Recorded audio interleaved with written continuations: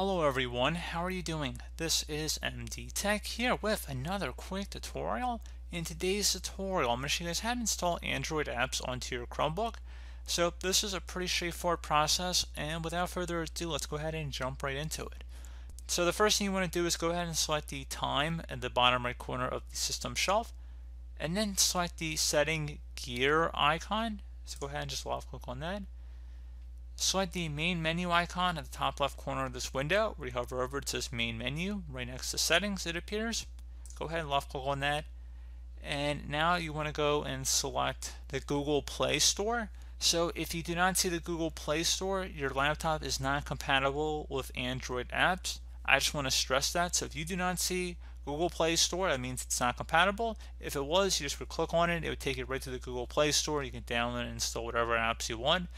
Otherwise, you can just go ahead and select this apps button here, and it just would give you a list of your apps installed.